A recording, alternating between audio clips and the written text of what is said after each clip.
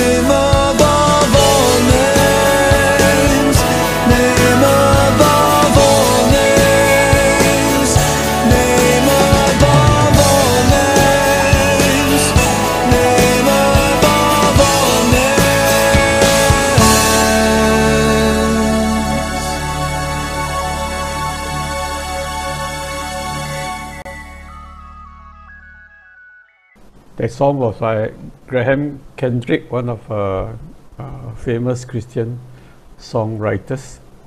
Okay, today we are doing, we believe in the Holy Spirit, the whole area in the Apostles' Creed, the talk about Holy Spirit. Okay, I'll put together a few videos to help us and to set the understanding first and see where we go from there. Okay, this is taken from different sources. If you've ever heard the phrase, the Holy Spirit, and you want to know what it means, where do you start? Well, you have to start on page 1 of the Bible, where the uncreated world is depicted as this dark, chaotic place. But then above the chaos, God's Spirit is there, hovering, ready to bring about life and order and beauty. Okay, but what is God's Spirit? Yeah, so the Spirit is the way the biblical authors talk about God's personal presence. The Hebrew word is ruach. Ruach. Yeah, you got to clear your throat at the end. So what is it? Well, ruach can refer to a number of different things, but what they all have in common is energy. Energy, how so? So there's an invisible energy that makes the clouds move or the tree branches sway. Right, wind. So in Hebrew, that's ruach. Okay. Now take a big breath. So you feel that inside you. Yeah, the air? Well, specifically the energy, right? The vitality in your body that you get from breathing deeply, that too is ruach. And this is the same word used in the Bible to describe God's personal presence. Just like wind and breath are invisible, God's Spirit is invisible. Wind is powerful, and so God's Spirit is powerful. And just as breath keeps us alive, so God's Spirit sustains all of life. Yeah, ruach. Now, as we continue on in the story of the Bible, we see God's Ruach giving special empowerment to people for specific tasks. The first person in the Bible this happens to is Joseph. God's Spirit enables him to understand and interpret dreams. And then it happens to this guy named Bezalel, and he's an artist. God's Spirit empowers him with wisdom and skills. He's given creative genius to make beautiful things in the tabernacle. And we also see God's Ruach empower a group of people called the prophets. They're able to see what's happening in history from God's point of view. That's exactly right. And here's the problem as the prophets saw it. While God's Ruach had created a really good world, humans have given in to evil. They've unleashed chaos into it through their injustice. A new type of disorder. Yes, and the prophet said the Spirit would come, just like in Genesis 1, but now to transform the human heart, to empower people to truly love God and others. How will this new act of God's Spirit happen? Well, centuries pass, and we are introduced to Jesus. And at the beginning of his mission, there's this beautiful scene where Jesus is being baptized in the waters of the Jordan River. Yeah, the sky opens up and God's Spirit comes and rests on him like a bird. This story is saying that God's Spirit is empowering Jesus to begin the new creation. And we see this happening when he heals people or forgives their sins. He's creating life where there once was death. Now, Israel's religious leaders oppose Jesus, and they eventually have him killed. But even here, God's Spirit is at work. The earliest disciples of Jesus, who saw him alive from the dead, said it was God's energizing Spirit that raised Jesus. This is the beginning of new creation. Yes, and it's still going. When Jesus appeared to his closest followers, he breathed on them and said, "Receive the Holy Spirit." And soon after that, the Spirit powerfully comes on all of his disciples. So that they can become a part of this new creation and share the good news and learn how to live by the energy and influence of God's Spirit. And so, today, the Spirit is still hovering in dark places. Yes, pointing people to Jesus, transforming and empowering them so they can love God and others. And the Christian hope is that the Spirit is going to finish the job. The story of the Bible ends with a vision of a new humanity, living in a new world that's permeated with God's love and life-giving Spirit. What is the role of the Holy Spirit in our lives today? We're going to answer that question. Of all the gifts given to mankind by God, there is none greater than the presence of the Holy Spirit. The Spirit has many functions, roles, and activities. First, He does a work in the hearts of all people everywhere. Jesus told the disciples that He would send the Spirit into the world to convict the world of guilt in regard to sin and righteousness and judgment. Everyone has a God consciousness, whether they admit it or not. The Spirit applies the truths of God to the minds of men to convince them that they are sinners. Responding to that conviction brings men to salvation. Once we are saved and belong to God, the Spirit takes up residence in our hearts forever, sealing us with the confirming, certifying, and assuring pledge of our eternal state as His children. Jesus said that He would send the Spirit to be our helper, comforter, and guide. And I will ask the Father, and He will give you another counselor to be with you forever. The Greek word translated as counselor means one who is called alongside and has the idea of someone who encourages and exhorts. The Holy Spirit takes up permanent residence in the hearts of believers. Jesus gave the Spirit as a compensation for His absence to perform the functions toward us which He would have done if He had remained personally with us. Among those functions is the revealing of truth. The Spirit's presence within us enables us to understand and interpret God's Word. Jesus told His disciples that when He, the Spirit of truth, comes, He will guide you into all truth. He reveals to our minds the whole counsel of God as it relates to worship, doctrine, and Christian living. He is the ultimate guide, going before, leading the way, removing obstructions, opening the understanding, and making all things plain and clear. He leads in the way we should go in all spiritual things. Without such a guide, we would be apt to fall into error. A crucial part of the truth He reveals is that Jesus is who He said He is. The Spirit convinces us of Christ's deity and incarnation, His being the Messiah, His suffering and death, His resurrection and ascension, His exaltation at the right hand of God, and His role as the judge of all. He gives glory to Christ in all things. Another one of the Holy Spirit's roles is being a gift giver. 1 Corinthians 12 describes the spiritual gifts given to believers in order that we may function as the body of Christ on earth. All these gifts are given by the Spirit so that we may be His ambassadors to the world, showing His grace and glorifying Him.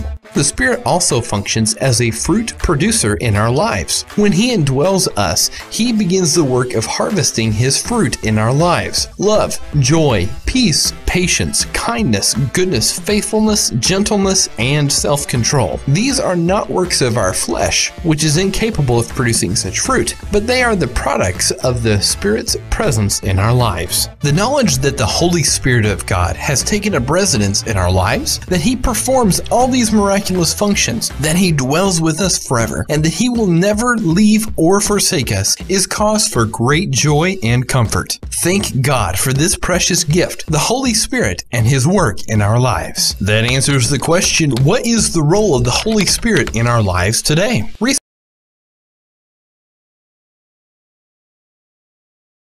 Grieving and quenching the Holy Spirit are both sins, of course, against the Holy Spirit. And two different Greek words are used for grieve and quench. When a person grieves the Holy Spirit, they literally cause the Holy Spirit pain. When we read, for instance, in Hebrews chapter 12, discipline yourself, rather, all discipline for the moment seems not to be joyful, but painful. Now, we translate that in many of the English translations as sorrowful, but the Greek word is the same. All discipline for the moment is not joyful, but painful. So when we see Paul writing and commanding, do not grieve the Holy Spirit, he really means that we can cause him pain. And the only reason we can cause him pain is because he's a person. Only persons can experience pain. We grieve him when we sin against him in any way. Then to quench the Holy Spirit is a totally different word, and it has both a literal meaning and a figurative meaning. The literal meaning is to put out a fire. It would be like taking a bucket of water and dousing a real fire and seeing the smoldering ashes underneath the weight of the water. The literal meaning is that, but the figurative meaning is to stifle.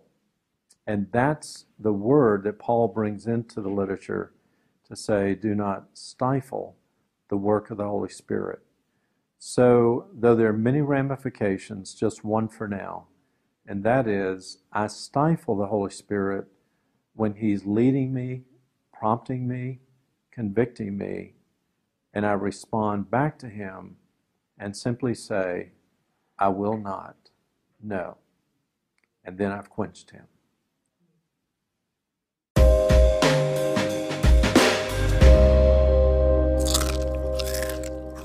Have you ever wondered if you committed the unforgivable sin? When I was younger, I remember reading Mark 3:29, which says, "But whoever blasphemes the Holy Spirit never has forgiveness, but is guilty of an eternal sin." After reading that, I was truly scared that I might have blasphemed against the Holy Spirit by some wayward thought or some careless comment. Maybe you've wondered the same thing, or maybe you're watching right now in fear at this moment, thinking you've committed the unpardonable sin. Let me help you understand what Jesus was talking about in Mark 3. Who he was talking to was the religious leaders, men who knew the Word of God through and through, men who should have easily seen that Jesus wasn't just some ordinary guy, but that he fulfilled all the prophecies in the Old Testament, all the things that were written about the coming Messiah, the Redeemer, the Savior of the world. Even though God, through the Holy Spirit, revealed the truth of Jesus to these men, still they rejected the Holy Spirit's work at clearly identifying who Jesus was, and instead they repeated and they would continue to repeat and believe that Jesus wasn't the Messiah. Saying he was possessed by a demon was blasphemy against the Holy Spirit, and the continued rejection of Jesus was the unpardonable sin. Today, the only way someone could commit the unforgivable sin is to reject Jesus and die in their sin, because forgiveness of sin is only found in Jesus. If you reject him in this life, you can't find forgiveness in the next. Listen, you don't have to worry if you've committed the unforgivable sin in the past. Instead, make sure you've taken the opportunity to go to Jesus in repentance through faith to receive eternal hope and the forgiveness of any and all sins. And that's today's Bible Munch. In July of 1054, after an unfortunate fight between the Patriarch of Constantinople and a delegate of the Pope, the leaders of the Eastern and Western churches mutually excommunicated one another. For many, this event marks the definitive cause of the Great Schism, the moment when the two churches permanently fell out of communion with one another. But is it really that simple? While undoubtedly the most dramatic event of the relationship, history reveals that it was neither the beginning nor the end of the story of schism between East and West.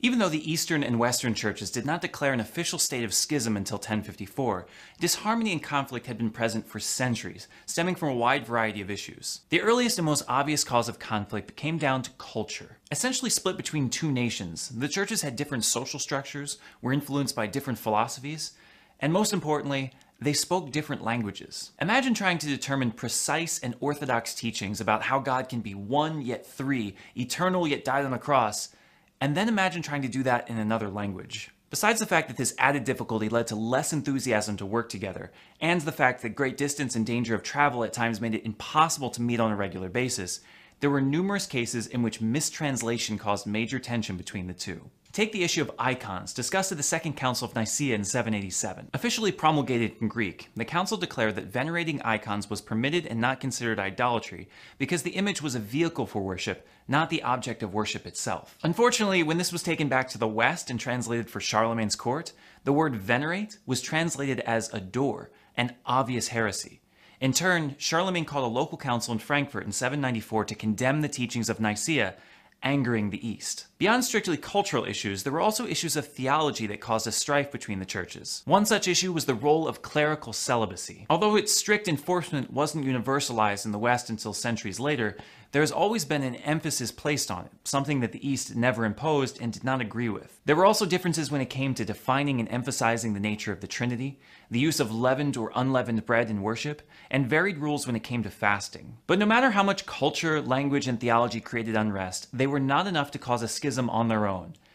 No, what eventually pushed them over the edge is something that gets to us all: politics. Originally, the church had 5 major centers of religious authority where the most important bishops resided: Rome, Constantinople, Alexandria, Antioch, and Jerusalem. While a stretch to say that they worked together as a democracy, there is definitely a sense that, at least in the beginning, there was a mutual respect and dependence on one another for leadership. Over the course of the first millennia, the political landscape of the Christian world changed tremendously, witnessing the fall of Rome, the rise of Islam, weakened nations, and constant war. As this political unrest continued, Rome became increasingly isolated from the other sees.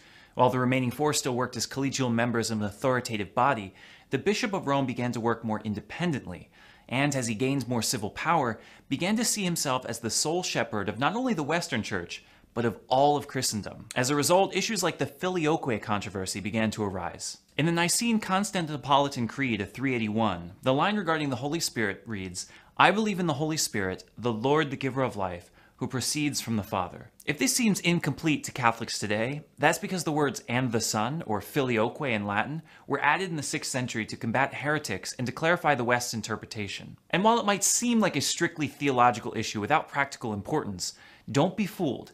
At its core, this was an issue of political and ecclesial authority. The East, coming from a collegial and apostolic perspective, could not accept the Pope's authority over an ecumenical council.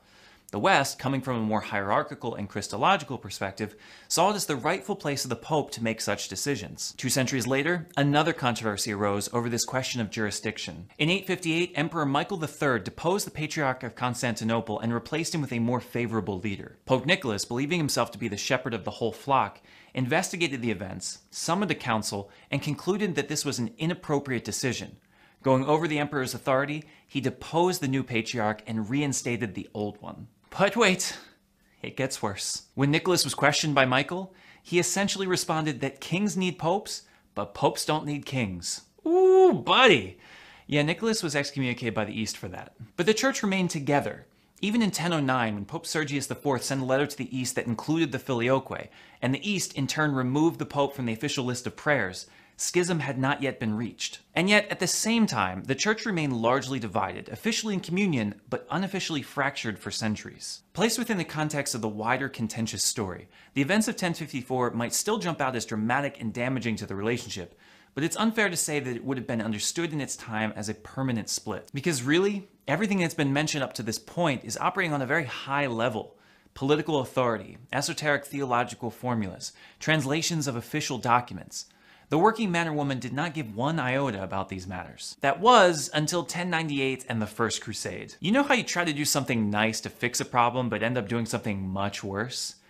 Yeah, that's sort of what happened. Extending an olive branch that had previously been withheld, Pope Urban sent troops to Constantinople to aid the East in defending its city. Unfortunately, instead of fighting for the East, the Western soldiers began fighting against the East for part of the reconquered lands, acted rude and greedy, and eventually drove the Greek patriarch into exile so they could install their own Latin one. Oops. For the first time, the conflict between East and West had been brought to the level of the people, and they wanted nothing of it.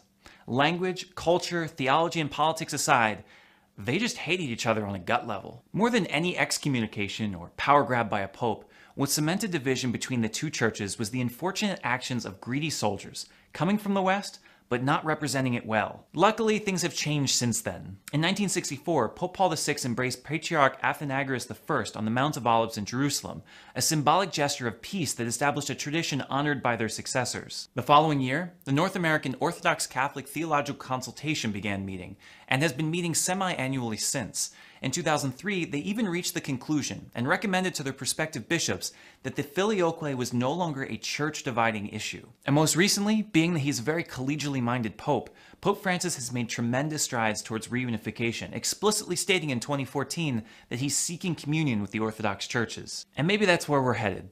The point I think to remember in all of this is that division did not happen overnight. Rather than just being over one moment of passion that resulted in mutual excommunications, the division between East and West developed over a long period of time and on a wide variety of issues. Unification, if that's what we seek, is going to take a lot of time to develop as well. But if we truly believe that we are the body of Christ and we can agree on so much of what makes us Christian, that's one task we should be ready to take on. Okay, so I hope that sets the background for our discussion on the Holy Spirit. Okay, they say we believe the Holy Spirit is much more than just one line. There's much more to it.